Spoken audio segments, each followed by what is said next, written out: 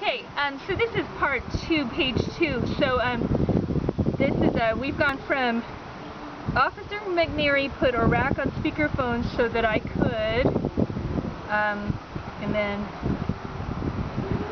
visit with him. I identified myself to Orak and told him the reason for the interview. Orak basically denied any involvement in stealing the dog and said that the last time he was around the dog was when he and Willie Orak were in the same car and the dog was with them. Ozark said that victim Valerio July is a drugged up B-word who is basically lying about his involvement in the dog's disappearance. Ozark continually denied any involvement in stealing the dog and continued to make derogatory comments about Miss July before telling me he wasn't going to make any additional statements. I then terminated the conversation. Immediately following that, I contacted Clatsop County Jail and arranged to be notified when Orak was extradited to Multnomah County. On 11/19/10:30, Clatsop County SO phoned me to notify me that Orak was being transferred to Multnomah County MCSO. On 11/20/15 I phoned MCSO records and confirmed he was still in custody. Following that, I faxed the custody fact sheet to them.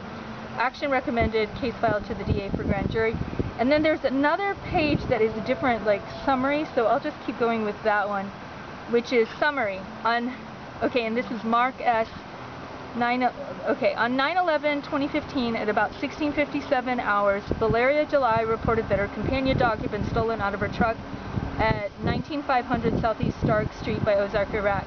Action taken. On 9/11/2015 at about 17:13 hours, I was dispatched to the lobby of the Gresham Police Department concerning a theft.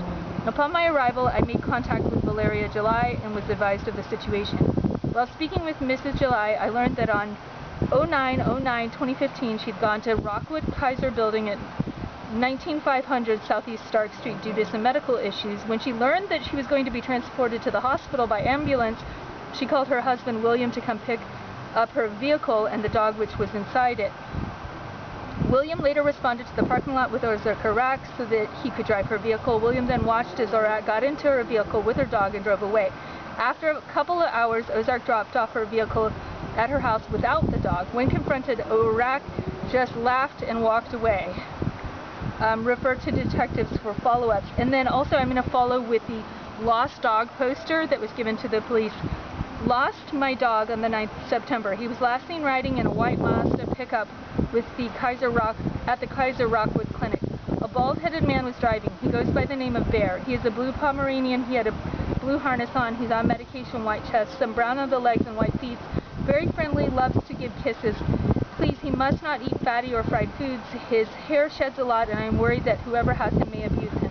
He begs for table food. It's okay, but not fried foods.